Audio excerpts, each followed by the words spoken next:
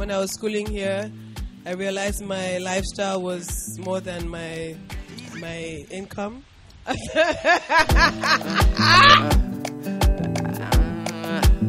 Welcome to Cocktails Over Fashion. Thank you so much. Stop it. No, continue.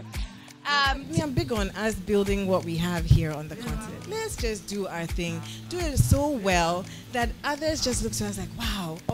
Or if we gain even more attention because a Dior, spotlighted one thing or the other from here, when they want the authentic, like African aesthetic, but what else is there on the continent? We have solid brands that show up and show out. I was very inspired by this idea that you could take business and philanthropy and blend them together and create something called a social enterprise. When I was starting out, a lot of people were producing in England, spending so much on like production. Some of my friends were producing in China, getting fabrics from India, and I was like, but that doesn't make any sense. We're here. I do know that when I wear African print or African fabric, as a half African woman, I feel so like there's just something electric in my body.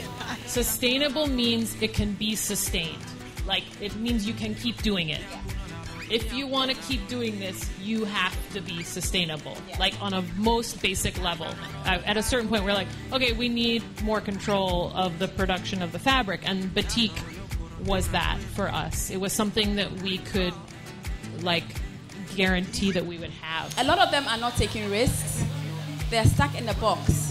So they've seen people, making money from what they're selling or design, and they feel like they need to, get a bit of that. I mean, if a lot of businesses employed some more practices that really looked at, I suppose, not just their bottom line, but factored in their environmental and their human input a little bit more, then there's, you might be making a little bit less money a year, or there might be some more teething issues in the initial phases, but ultimately you can create like a sustainable. I believe that you can create a sustainable business model based on those principles. How do you think that we can empower Africans to buy more African? Your brand is all female. I mean, it's female-led, right? Yeah. Your entire. Yes. Thank you. Can we just have a round of applause? I started as a science student, so I was in a science class studying physics and chemistry, studying all of these things, elective maths. And then one day I woke up, I was like, Charlie, this thing is not for me, because I'm studying chemistry, and half of my book is full of illustrations. It takes a village. So all this, I am the designer. You know how people are very I want to be the big shot. I want to be the face of everything. I'm the big shot designer. You actually need a solid team. I don't think we are collaborating enough to make the industry right. Be yourself. The world will just adjust some way, somehow. And also you're earning money, and it's your money, and you can provide for your family, and you can go home and be like, yo, I'm doing it. Not only provide, but Felicia is the breadwinner in the family, obviously. We are situated in a place where the conversation about value and cloth is super rich. Like, there is a history in this place where we are of fabric being money, right? Fabric used to be a currency here, and it still is in many ways.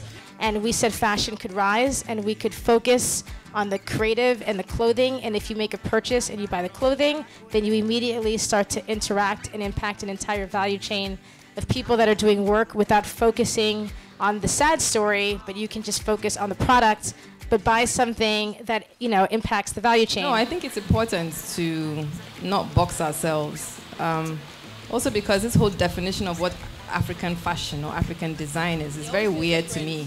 It kind of stereotypes us all the time, and I wouldn't like for our creatives to be thinking that way, that we have to represent Africa with a certain stereotypical look. But this space was also created by over 40 artisans from the continent of Africa and the diaspora, and it's amazing, from the art on the walls to the seats. Some of you are sitting on kente that's 120 years old, silk kente.